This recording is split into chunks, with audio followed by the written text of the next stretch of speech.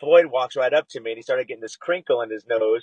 And I go, well, I'm thinking that you're not happy with me right now. I'm not really sure why. And he said, no, there's cheating going on. There's some cheating going on. I want to figure out what's going on. Who are these judges? What are their credentials? What are they all about? And I said, well, I said, Floyd, it's not about cheating. They judge on what they see right there on the floor. Each team has the same amount of time, and they just judge what they see. He goes, no, I fund this program. He goes, all the kids should be getting, treated equally, and they should get a fair opportunity. I said, everybody got a fair opportunity.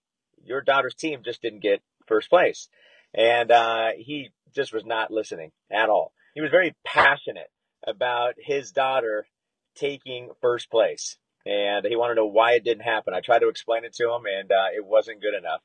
I feel like he's so used to taking, the gold or whatever he's doing. He's so used to winning that when he funds something, when his money is attached to it and it doesn't win, he definitely is not happy. I thought he was going to get physical for a second, and I thought, well, great, here's my big paycheck. My payday's coming, but it didn't happen.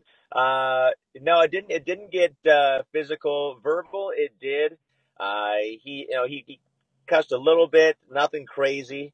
I was just really surprised. If you like what you just saw and you want to see more videos of your favorite athletes, crazy stories, and just all the best off-the-field stuff, subscribe to the TMZ Sports YouTube channel. The subscribe button is right here, and check out more of our exclusive content right here.